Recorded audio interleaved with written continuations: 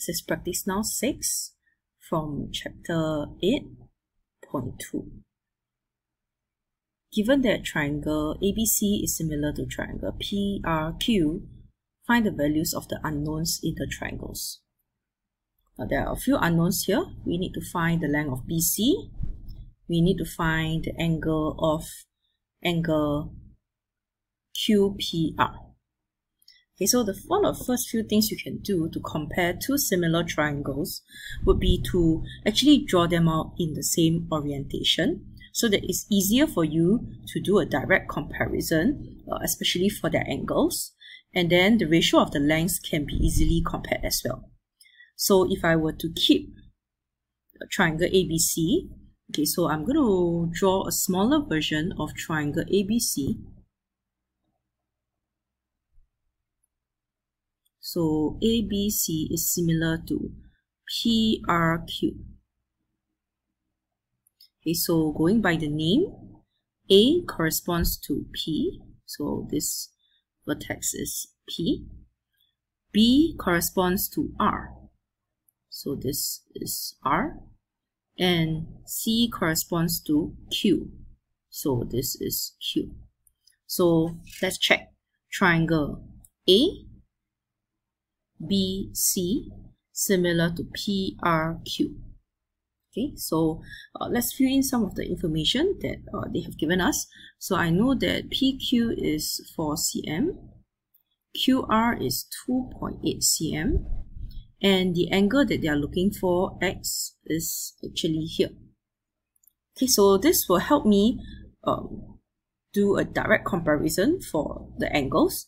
Okay, so to find the unknown value of X, so X is actually angle RPQ, which is the same as angle BAC, which is 30.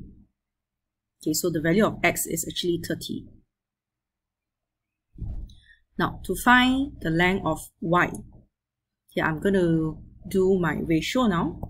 So 4 is to 6 is the same as 2.8 is to Y. So Y over 2.8. Since I want to find Y, I would prefer to write Y as the numerator. So Y will correspond to 2.8. At the same time, the ratio is the same as 6 is to 4. Okay, notice that Y and 6 are both values from triangle ABC, whereas 2.8 and 4 are both values from triangle PRQ. And then it has to be the corresponding lengths. Okay, so the corresponding lengths should have the same ratio. So to solve this, I will do my cross multiplication. So 6 over 4 times 2.8 will give me my answer.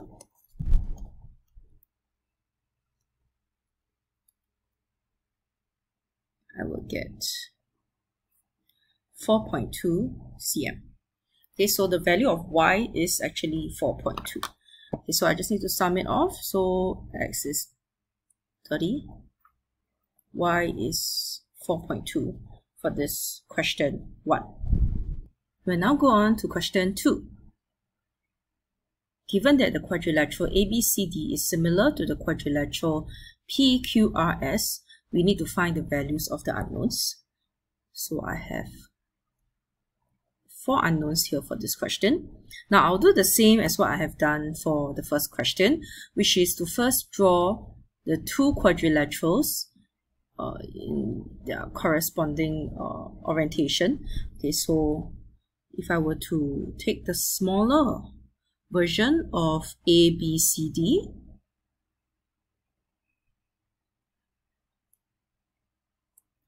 okay, so quadrilateral ABCD is similar to PQRS. So I will do this. Okay, then I would now translate the corresponding values over. So PQ is 3, so I will write 3.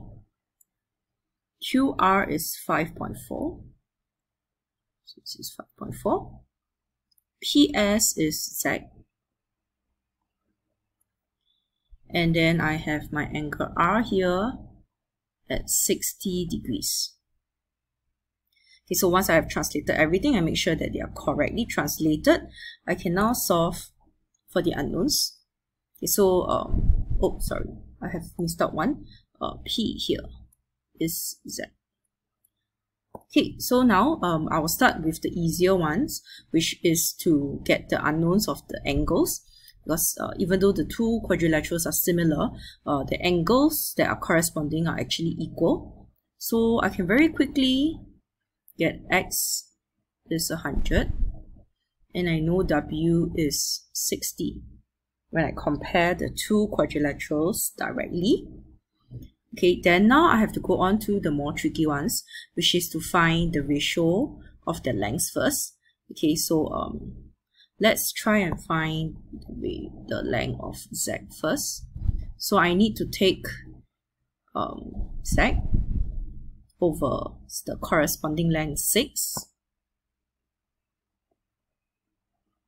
And then I have a ready-made ratio, which is 3 over 4. Okay, so if I have the shorter length over the longer length, the other side of the equation I also have the shorter length over the longer length. So now Z is simply 3/4 of 6, which gives me 4.5. Okay. Now, then I will go on to find Y. Okay, so Y is on the larger quadrilateral.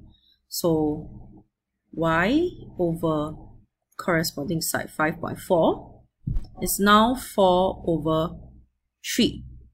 Okay, so if I were to do my cross multiplication, it would be 4 over 3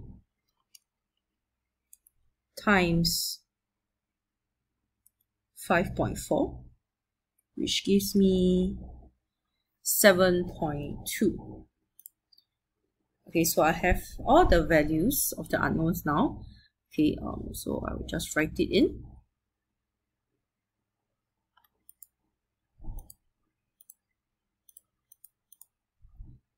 So therefore, X is 100, W is 60, Y is 7.2, Z is 4.5. So this is my answer for question 2.